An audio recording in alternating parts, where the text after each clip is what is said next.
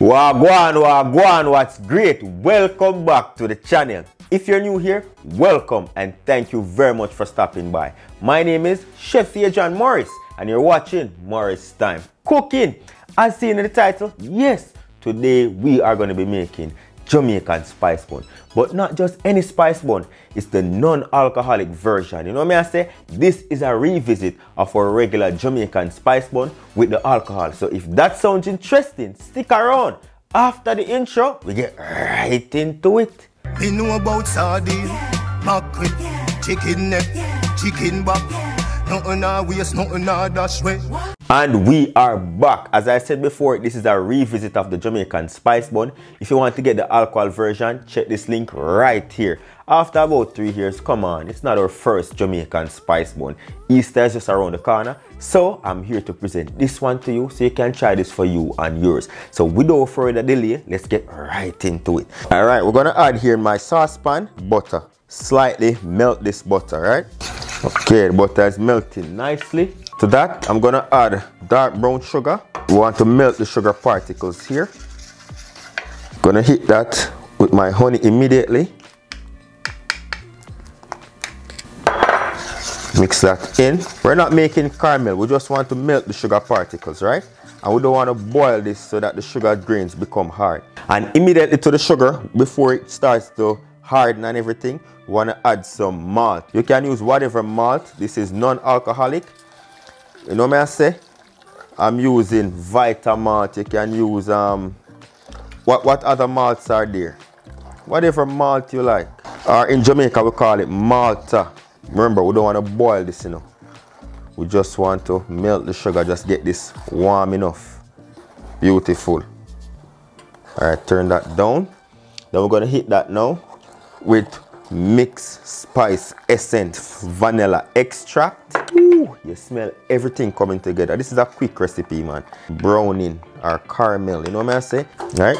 And then we're gonna add marmalade. We're using orange marmalade. See that marmalade right there? It's like jam, you know what I say? But it has the fresh orange peels in there. Yeah, dark molasses. Molasses give this such a rich flavor.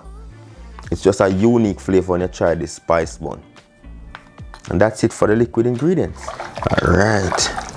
I'm gonna turn off the heat. Let's give that a taste to see the sweetness level. Alright.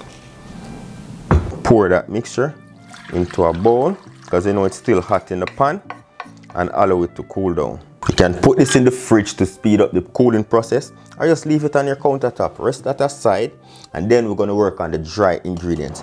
All-purpose flour, you know what I say? Or counter flour if you don't use if you don't know the name all-purpose. So we're going to sift that to prevent any form of lumping. And I'm using pink Himalayan salt.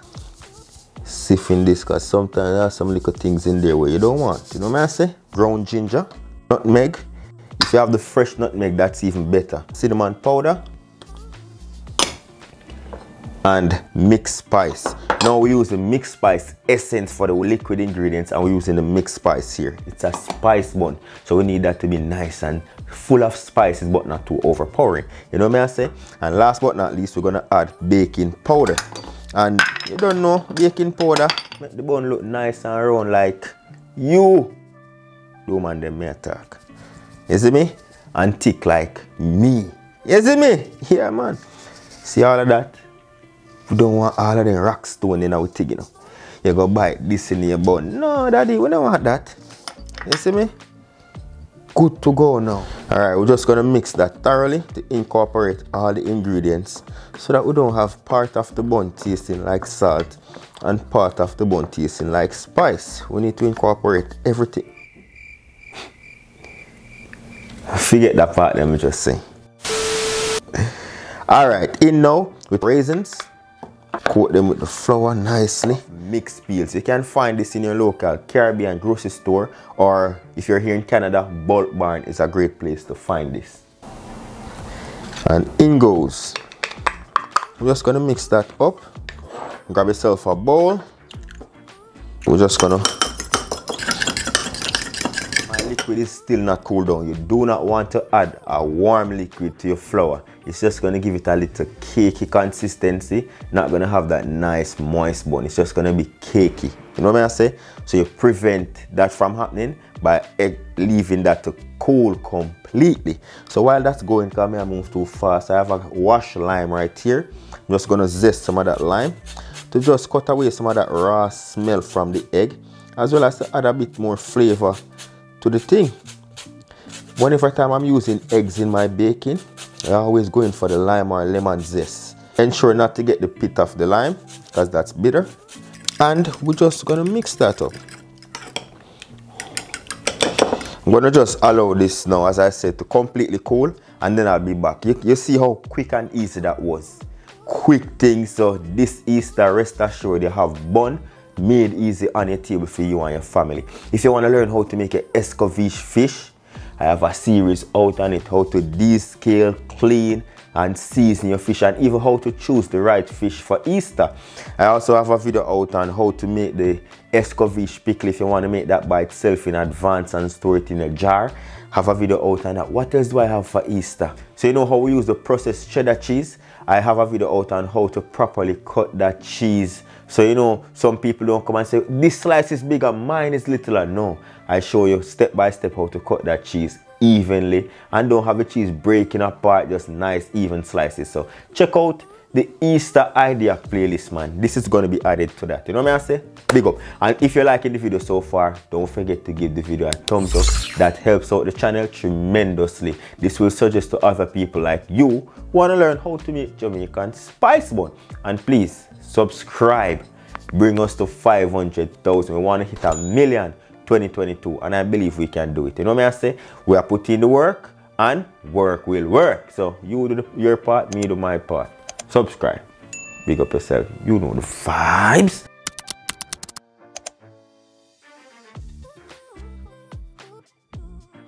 And we are back. Gonna add our egg right into that mixture. Everything is already cooled. All of that lemon zest, the whole 9 yards. You see me? I like to add my dry ingredients into my wet ingredients.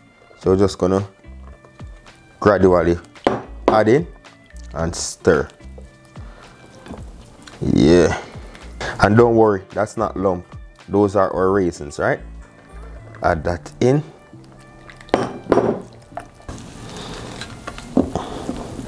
And we're ready to go. Not too thick, not too runny. What you want to do now with your bun pan, gonna spray that lightly. Now we're gonna pour that mixture in.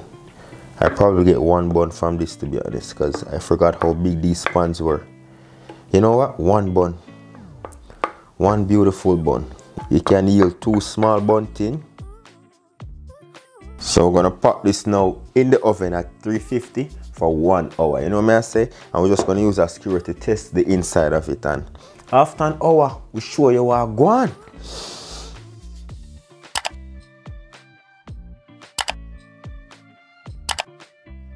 Right now the bun is almost out of the oven. What you need to make is a glaze. This will keep the bun nice and glossy, as well as to give it a little bit of moisture on top, right? So 1, water, nothing too much. Coconut oil, just to add some sweetness of honey. And that is it for the glaze. Yeah, so that coconut oil will provide a nice sheen. The honey will give it a nice sweetness on top of the bun. You know what I say?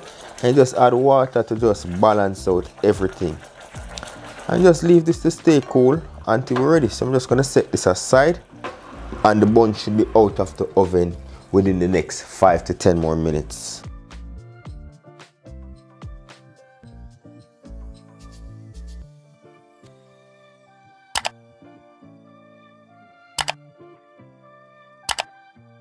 Alright, alright. There we go, there we go. Just gonna give that a test. Comes out nice and clean. We're good to go. And we're just gonna go in with a pastry brush. And we're just gonna brush that. So to give it that nice glaze. You know what I say? Yeah, man. You have to do this while it's hot. So everything just soaks on there and it has a nice, beautiful glaze to it. And as the bun cools, this slit right here will just somewhat close up a little bit more. Because it's going to shrink a little bit more as the bun cool down. Alright. I'm going to shake that bun out. Shake the bun from the pan. And there we are. So put that, see that nice glaze. We're going to get the glaze on the sides. Be gentle because you don't want to break this, right? Realize it's not burned. Beautiful. And I should add that I just went to pick up my son. So after the 1 hour was passed, it still needed a little bit of baking. So I asked Alyssa to turn that down to 250 and leave it on 10 minutes until I get back, right? So in total, I did an hour and 10 minutes. But for that 10 minutes, it was on 250 degrees Fahrenheit. So that's a thing to note right there. But an hour should be fine. You know what I say? I just didn't want to remove it from the oven too soon and then it didn't bake, right? All right, so turn that around. Gentle with the thing now. Bun is hot so it will break easily. We're just gonna glaze that next side. Many people would not glaze the sides, but I like to glaze the entire bun except the bottom of it, right? So slightly transfer the bun over to a cooling rack. And we're just gonna leave that there until completely cooled.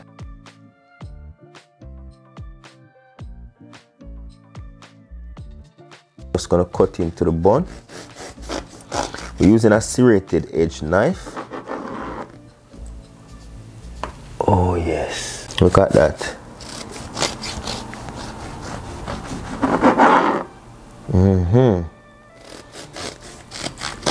Nice and moist, baby.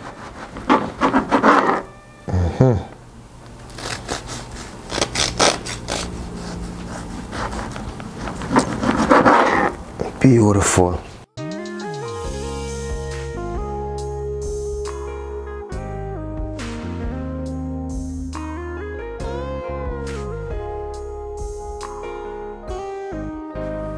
And there you have it. Unfortunately, I don't have any cheese right now. You know what I say? But I'll visit the Caribbean store pretty soon to try some cheese. But before I do anything, let me just show you what that slice looks like. Nice and moist. You see that? Nice and moist. Look at that. Moistness. It's not dry.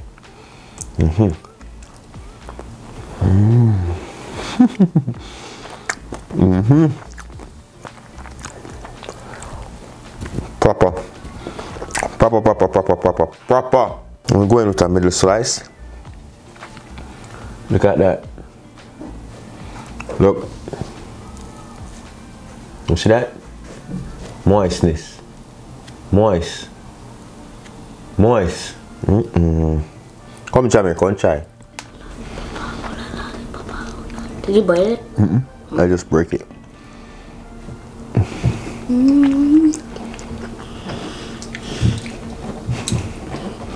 You like it? 2 thumbs up. 2 thumbs up?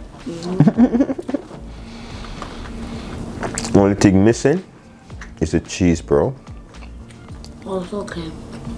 I don't like the olives right now. How much? It tastes really good. I did 2 thumbs up. You can't really tell that it's not alcoholic. And you put 1 thumbs up. Is it too sweet? Not at all. Is it 1 thumbs up or 2 thumbs up, mommy? I'm gonna ask you for 2 thumbs up and get that 1. Oh, 3. That's not realistic. I'll try it, my sleep. I could only have 2 hands. And there you go. How to make your very own homemade Jamaican spice Easter bun, non-alcoholic. So if you did enjoy the video, don't forget to give it a thumbs up. That will suggest to other users like yourself who wants to learn how to make their very own bun at home. After all, I just heard that bun in Jamaica are almost 20% up. You know what I say? So get these ingredients and you can bake as much bun for yourself as possible. So once again, thank you very much for watching, and do remember to hit the subscribe button to get us to 500k. You know the thing, say check out the playlist there for all your Easter ideas. You know what I say? And until next time, safe travel upon the gravel and go and big up on yourselves.